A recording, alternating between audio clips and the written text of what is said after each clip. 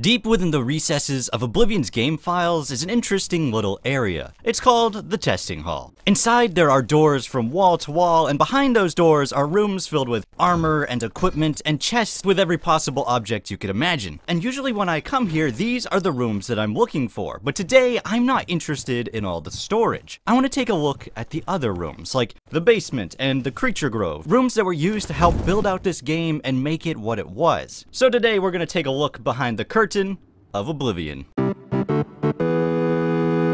Before we can get to this secret area though, we need to open up our console and type in COC testing hall. And bingo bango, we're in this big empty room with a bunch of fucking doors. The first thing you'll notice when we get here is that most of these doors are completely useless and don't go anywhere, but there are still quite a few that were used for proper testing. Some of these rooms are kind of obvious, like the lockpick room. I mean, we know what this room was for. But then you have other areas that are a little bit more mysterious, like the basement, which is rather spooky and if you're not careful will lead to a never-ending fall of despair. There's also this room where you get to watch this guy slowly walk between a bunch of tables. Yeah, man, you can do it.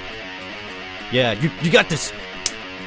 You're almost there, man. Woo! Now that was a good match. There's also a super easy way to become a vampire here by going to Wooden Door 2. Once inside, just click on one of the gravestones and voila! You're a blood-sucking son of a bitch. If you change your mind and decide you didn't actually want to be a vampire though, instead go to the other door that says Wooden Door 2 and click on the potions chest, and right at the top you'll find a cure for vampirism. That's a good way to avoid that really awful, horrible quest. Repressed memories. Hush, child, this is serious. But perhaps the most interesting places in this area would be the Creature Grove and Hawkhaven. Now the Grove is an area where you can find every single creature in Oblivion, all the way from mud crabs to sexy spiders. What's even better though is that the vast majority of them are not hostile, which means it's a great chance to get a good look at some of the creatures that you usually don't get the time to really check out. Yeah, except for these guys over here. These guys are a bunch of pricks. Now as for Hawkhaven, this was designed as a way to map out how the cities were going to look in Oblivion. Get an idea of where the buildings should be and where the people should be and what it might look all together. You can even go in a couple of the buildings. There's this one which suddenly magically turns into a castle dungeon, and then there's one over here which was designed to test out the trespassing feature. You're not supposed to be in here.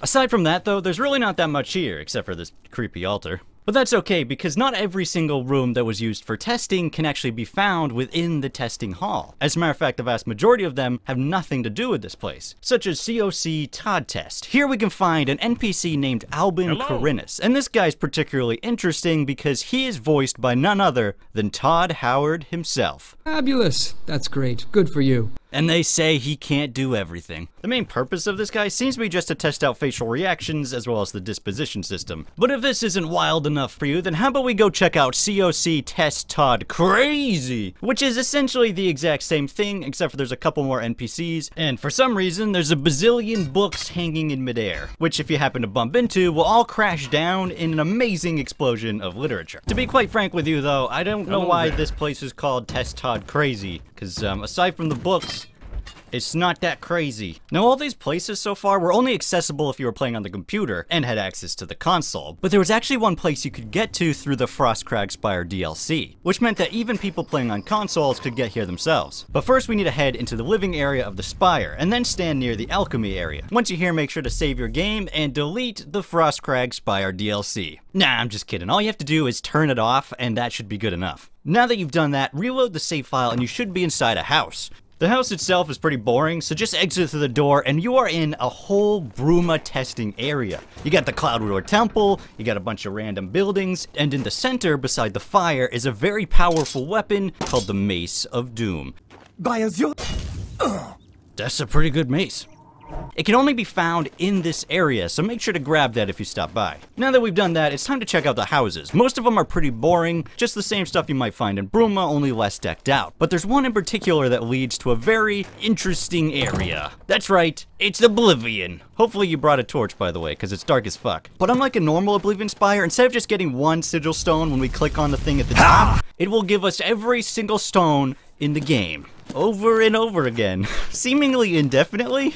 You probably should bring a feather potion because otherwise you're gonna be trapped. As soon as you leave the building, it'll stop adding it to your inventory, so you probably should just try and get out as fast as possible, you know, before this happens. Once you're ready to get out of this hellscape, all you have to do is open up your map and just travel anywhere. It's pretty much that easy. And then you can turn Frostcrag Spire back on and and live your life like nothing happened.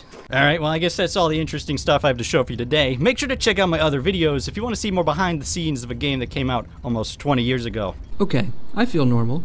Oh no, what do we do? I'm so scared.